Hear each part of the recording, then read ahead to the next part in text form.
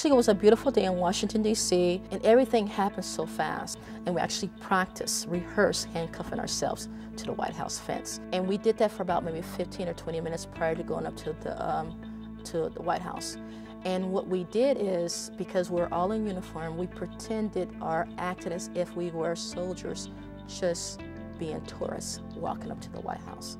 And so when we walked up to the White House, we stood all aligned as if we were taking a picture along the White House. And our hands standing at attention with our hands behind our back, right?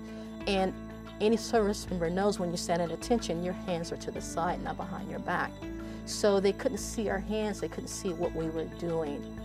And so as we're taking the picture, we slowly handcuff ourselves to the fence. I was really nervous, my hands were sweating, and I just wanted to make sure I got both the handcuffs on both the bars of the fence.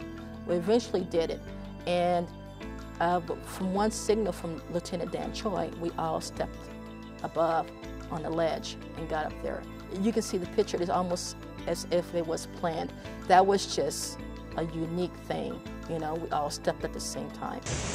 We stand here today in solidarity with our lesbian, gay, bisexual, and transgender brothers and sisters that have been discharged and continue to be discharged under the Don't Ask, Don't Tell law. We carry the torch of hope, love, and faith. We advocate for our lesbian, gay, bisexual, and transgender brothers and sisters' right to serve our country and the freedom to serve in their true essence. We are of value. President Barack Obama, the Commander-in-Chief, the time is now. We cannot wait any longer.